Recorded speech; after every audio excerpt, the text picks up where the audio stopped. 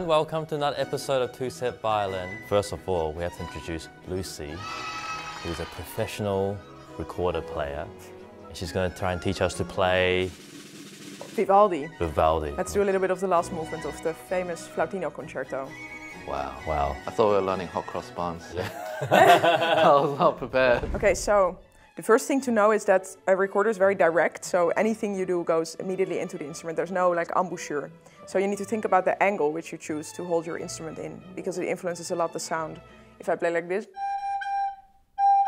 it can be better. And it's better to have not too much tension in the lips. So maybe try, in this angle would be good. I'm holding it wrong. And yeah, first of all, the hands need to be. I just realized. Actually, historically, there are recorders that's why you can turn this last hole. So if you would play it the other way around, it would be possible theoretically. But it's just, I guess, recorder tradition to do it the other way around. Okay. What is another really important thing is what the thumb is doing behind. So you need to have this like. You need to be able to do that. It's changing. Because those are notes in the higher register, so you need to have the half thumb. If I wouldn't do it, then I stay in the lower register. Maybe try to do like one note and then the octave above it. Yeah? Yeah. And the best is if you have your thumb, you push it against the top of the hole.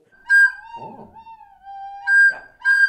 And then maybe also the air needs to be adjusted to the higher register. So maybe close your throat a little bit and try to make, instead of, that's like slow air.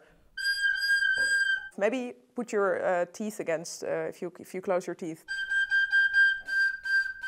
Yeah, and you can put the recorder further in your mouth with not tense lips. So this can be tense, but this not.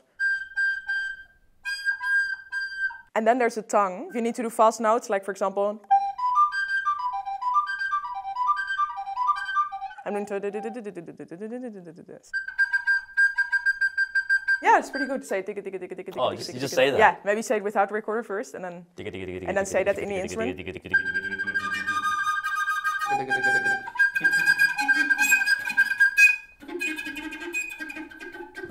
You're singing now. That's actually fun about the recorder, you can do that. It's, I think, the only wind instrument where you can sing in the instrument because there's no embouchure.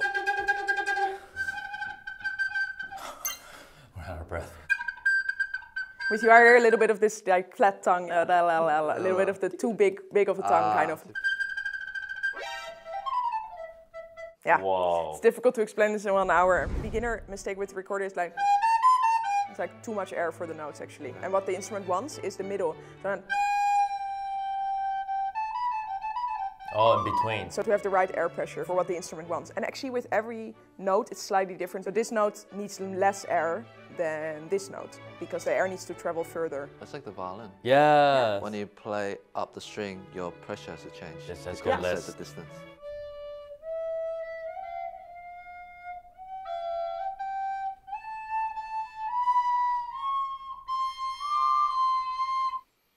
I'm just breathing.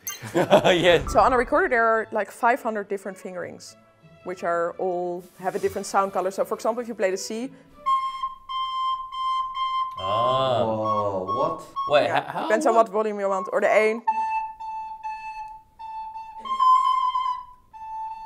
If you want to play it softly, you do that one because it's slightly higher in intonation. Maybe we should practice that. And to stay on the same intonation with decreasing the air. And that's only possible by like compensating with the finger. So opening it a little bit. Yeah. Yeah. Is it just me or do you feel dizzy now? Yeah, I feel like I just ran. Yeah. I'm like, wow. Like I have to remember workout. to breathe. Recorder first form breathing. What's the official phrase we need to play? So the official beginning.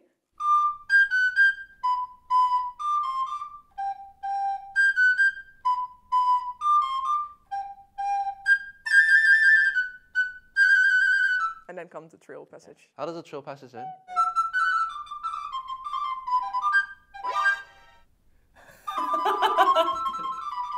I don't think we can get that, man. I can't get that. It starts with a D. That's only that finger, and the rest is open. Hold the recorder without touching the thumb. And then the G. and you add one finger. That's it, yeah. And then maybe try to use the tongue for the articulation, so not, but.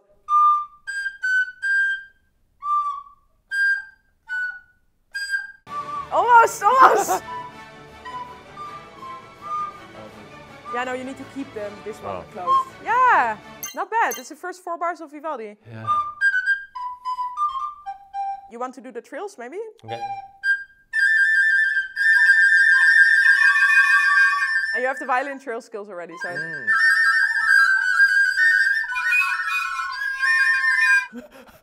Why is my underneath flat? Yeah, I don't know. What the? Oh, is this not your fault, maybe? No. It's not in flat. What? Oh. Okay, apparently it needs to be the other one. So every recorder is different, like I said. So this is just your recorder is a bit.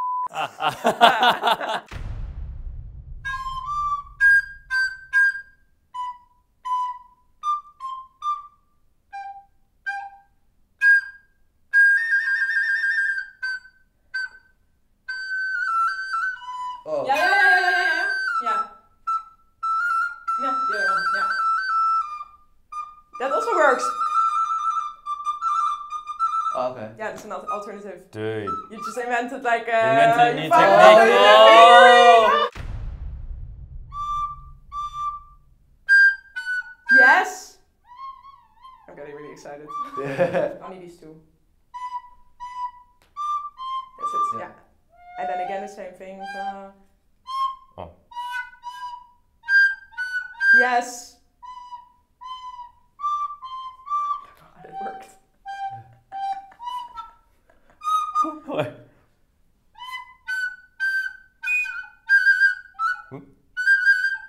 Yeah, the first one is a... Oh. But it doesn't...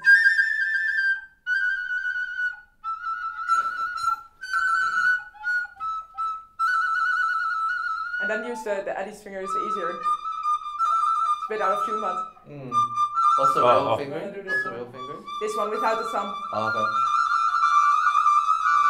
Wow, we did it. Yeah, you did Yeah, it. we made it. You did well. Oh, thank you. It's my first ever proper recorder lesson. Thanks everyone for watching. Make sure to check out Lucie's channel. Check out her website below if you want to go see her play live. Make sure to like and subscribe and Go practice!